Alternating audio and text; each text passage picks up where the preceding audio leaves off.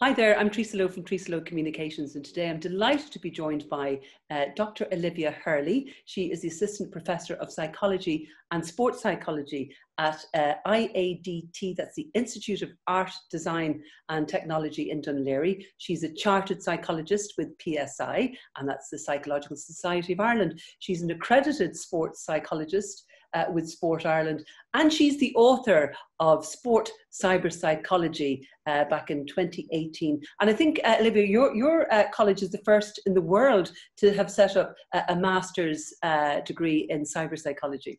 That's right. That's correct, Theresa, and thank you so much for the lovely invitation. Delighted to be here, and hello to everybody who's tuning in and listening in. So hopefully they'll get a few little nuggets of wisdom over the next 5 to 10 minutes. We're so delighted that you could join us today. And of course, this series is an online series on confidence and how people can boost their confidence level, particularly at this time.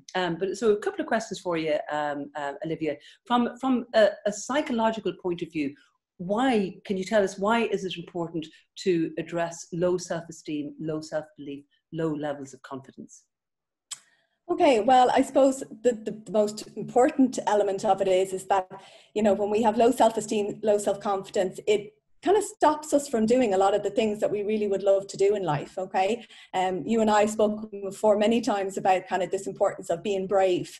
And being brave and getting out there and doing things where we feel that we're contributing to society and we're making, a positive, purposeful contribution is so important. I think this series is about the confidence also that comes from within, and it takes a while to build those foundations. So all about removing negative imagery and all that kind of thing, talking in a very respectful way to yourself and respecting yourself. Absolutely. So I think the confidence, when the confidence does start to build, you won't rely on external factors. If somebody doesn't give you the positive feedback, it won't destroy your day the way it can when somebody doesn't have that level of confidence, you know.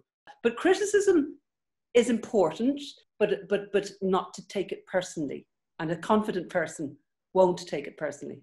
A confident person is somebody who actually actively seeks out feedback and constructive criticism, because they are relying on, and it's one of the things that actually people who are trying to develop resilience using some of the stuff we talked about before, that mental fortitude training, it's where they actively seek out from people they really trust, from that social support network that they've developed for themselves, that constructive criticism where they want to get better, they want to develop that kind of what we call personal growth. So they look for opportunities and they're not scared by somebody giving them negative feedback in the sense of something being, well, you could work on this or this could be better or whatever. The best of us, and this is a really important point, is that nobody is perfect. And in fact, when athletes and people that I work with, they often think that what I do is help them to strive for perfection. That is absolutely not what we do. We work on achieving personal bests, achieving what is their true potential. But it's never that we would set a goal or a target of being perfect, because perfection is not attainable. You know, if you are striving for perfection all the time, you're going to be constantly disappointed in yourself and in a way quite cynical and negative about the world around you, because nothing is ever perfect, because it's a very subjective thing. By whose standards are you benchmarking yourself against? So a lot of what I would do with athletes, and, you know, as you probably know, even people in your own field, they're their own harshest critics in many ways, and they're the biggest self-doubters of themselves. Is that they seek out the feedback from people they trust and they know, to help them to develop that self-belief and that self-confidence, but in a way that isn't threatening to them, and is a way that they really. That's very important to have those few people in your life who are going to be very honest, very constructive, very positive, and you take the advice or the feedback and you absorb it and you run with it, and if it's something that you do to make yourself better. You're talking about working with athletes and that you don't tell them to aim for perfection. Is it the case that, for instance, say a runner, you work on small goals, you know, maybe a fraction of a second, in terms of their personal best time, that, you know, we're going to aim for that this week. And that's a huge, that's small, but it's huge in another way. And when they keep trying that, is that what you do? And it's about knowing the differences between kind of, we talk about kind of goal setting or target setting a lot. And in my field, it is something athletes really do and performers do relate to, because they are very target driven and they like to go see their progress. And it's very objective then. So there's a couple of things we often, your listeners and viewers might know things like outcome goals, performance goals, process goals. In sport, it's very funny. In interviews, they hate hearing journalists and so on the process word, because they think it's very, we focus on the process. But the key thing to remember is that if you have athletes talking all the time about an outcome, which is the result, the winning or the losing, that's not what actually helps performance. Performance is about setting, as you said, standards, personal best, performance goals. And to do that, you need to set process goals. And process goals are the things like technique, fitness, those little benchmarks in training all the time that keeps them coming back for more, that give incremental little performance benefits, that then ultimately the outcome looks after itself. You know, you can never be sure about an outcome. A referee could make a decision at the last minute and your result is, scuppered because you've got a penalty at the other end, and it's not something you can control. Whereas process and performance goals, you absolutely can. And it goes back to the SMART principle. So that's specific goals, measurable targets, being A for action focused. So SMART, specific, measurable. If you say to somebody you're aiming for perfection, that's not measurable. It's like, well, what is that? It's too subjective. It's perfection, but by what standards? Okay. So action based, being very action focused. So stop thinking about it, get up and do it. So do the thing, or try the thing at least. Not aiming for perfection, just give it a go. Be brave and have a go. Or realistic. Sure. The world is not rose-tinted glasses. Mm-hmm. So I often hear people say, as a sports psychologist, are you all about the positivity? Are you all about that? Yes, I'm all about helping athletes to be positive in the way they think and in how they, their body language and how they project themselves, but be real about it. You have to be real. Realistic is so important, and being realistic about not being perfect and not getting things right all the time, and not seeing the rose tinted like glasses perspective of the world. You have to temper all of that with a bit of realism.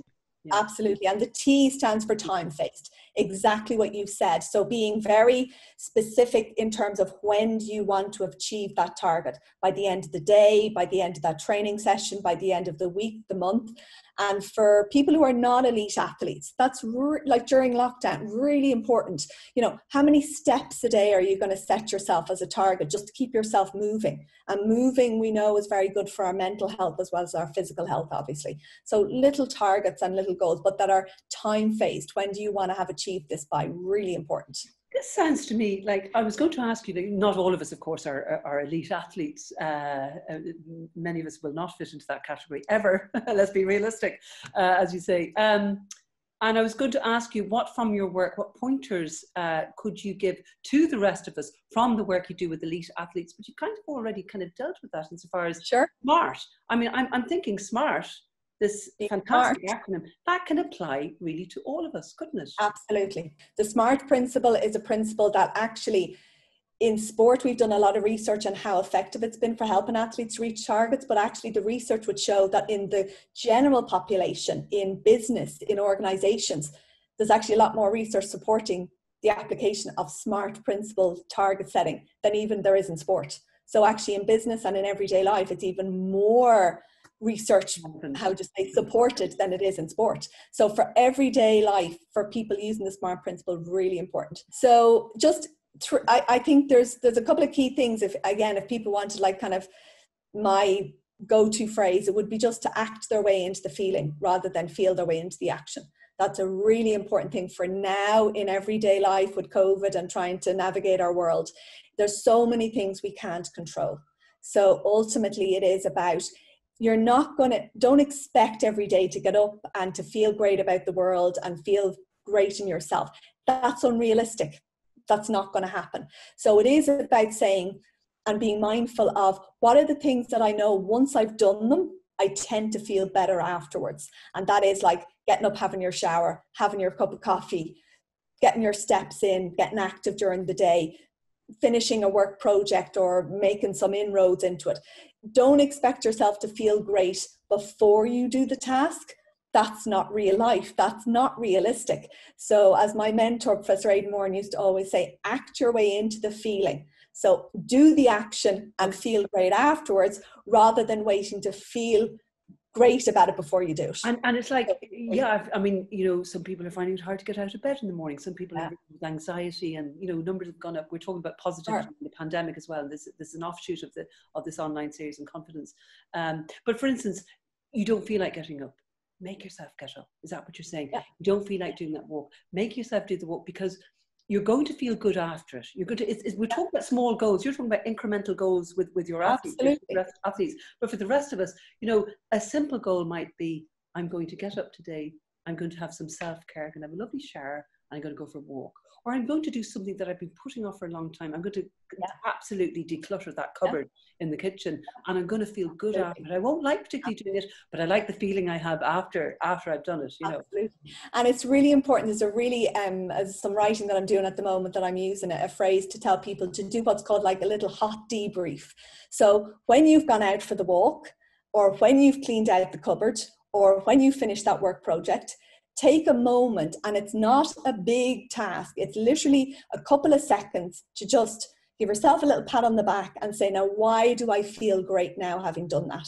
Yeah. So it might be, well, I feel great because I've been really wanting to do that, and I knew it'd take effort, but I feel great now. Just allow yourself to kind of take that moment to actually process how you feel. You know, you've got your endorphins pumping, and your adrenaline, and your dopamine, and your serotonin. When we do a task and we do it well to completion, and we've achieved that little goal, that's what happens. Our body emits these amazing buzz chemicals, and we get this buzz from doing the task.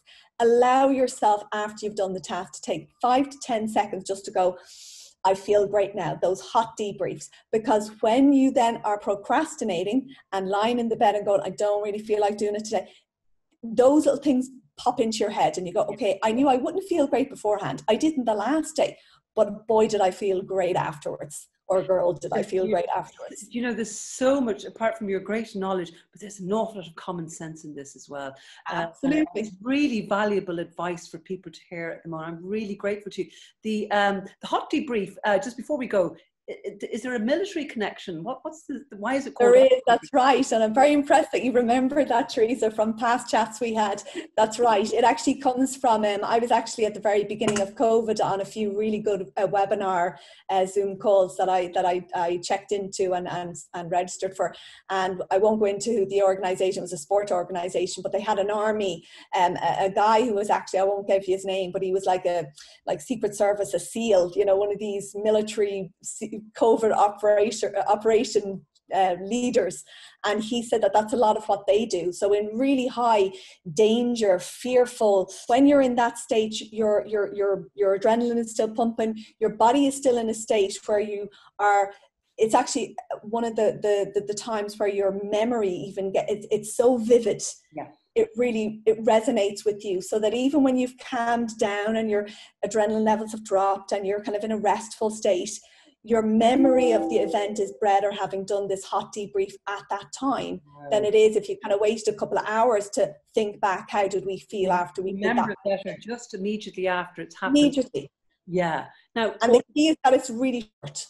It sounds amazing. You know, I'm thinking of people like performers, and, you know, please God, when they're all back up and running again. A performer, or somebody, a singer who goes out and performs, and you're talking about finishing at 10 o'clock at night, and you have that buzz and you have that adrenaline. It might be a good time to have some self-reflection then. Absolutely, when they into their dressing room, or even as they take their bow on stage, to just literally take that moment as the curtain is coming down to go, I feel amazing. Why do I feel amazing? And I want to feel like this again. So it's just literally those moments that they take for to do those things is really important. You're in demand. There's a few people sending you messages. I was just going to say, I don't know who that is that are popping in. But some top athlete, no doubt, but you've been absolutely common sense for the rest of us. Dr. Olivia Hurley, thank you so much for joining me today. Thanks. My pleasure, Theresa. Take care. Bye-bye.